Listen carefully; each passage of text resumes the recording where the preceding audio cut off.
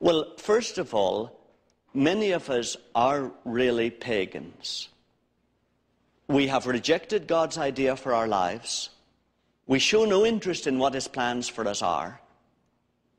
We don't spend a minute of any day asking Him what He wants us to do. And so we have actually rejected His rule over us. And so we have no confidence in expecting that He will fulfill His promises to us, because His promises are conditional upon us obeying Him. And so many of us are just rank pagans.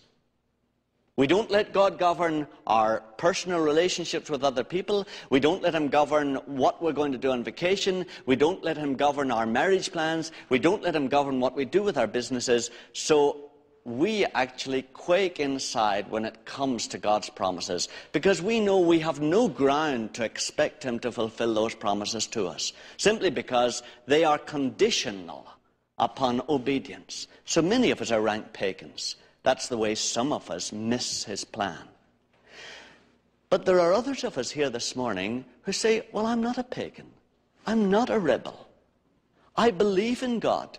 I believe Jesus died for me. I believe many of the things that you've talked about there in God's plan to meet my needs for security. I believe those things, but somehow in my life, I still experience the anxiety that Auden talked about.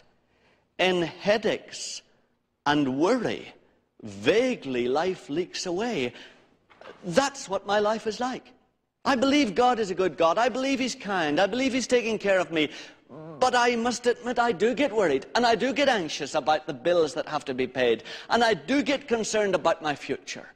And I do seem to have many of the symptoms of the people you describe as Baal worshippers.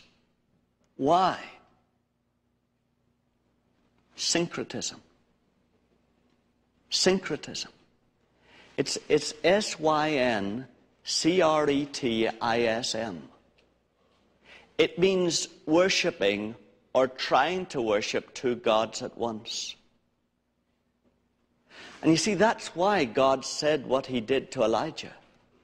He said, look, I have 7,000 men who have not bowed the knee to Baal. Israel as a whole has. Israel as a whole says me as Jehovah God, but they also try to worship Baal. And of course, I'm a jealous God. I know that you can't get anything unless you trust me completely apart from anything else. So really, you can't worship two gods at once, and they aren't worshiping two gods at once. They're really worshiping the God that they trust day by day. And loved ones, that's the situation with many of us.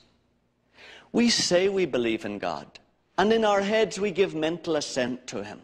And we give mental assent to the idea that Jesus died for us.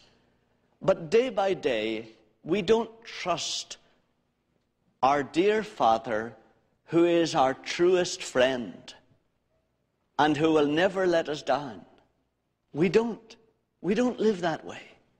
We live day by day trusting our possessions and our ability to gather and collect enough of them to see us through to the end of this life.